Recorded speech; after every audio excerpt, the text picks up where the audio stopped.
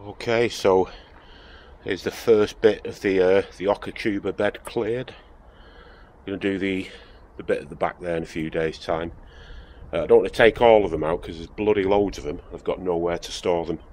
So just crop these. I'm going to clean them up, get them on eBay, and then I'm going to put some of our homemade compost in this bed, and get some overwintering garlic in for next year. So that's not a bad little haul there. I'd say there's probably about a kilo, and probably say half a kilo in the back bit of the bed. Again, a very easy crop to grow. Start them off indoors until the last signs of frost, and then put them outside either in large containers, raised beds, give them plenty of soil room, let them grow all year.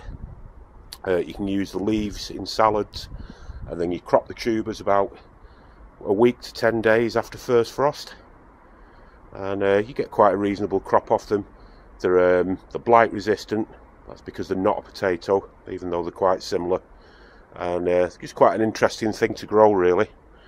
So there you have it, and I'll be listing these on eBay shortly if anybody's interested in buying them. I won't be selling them expensive as some sellers do, because I want to encourage people to grow them.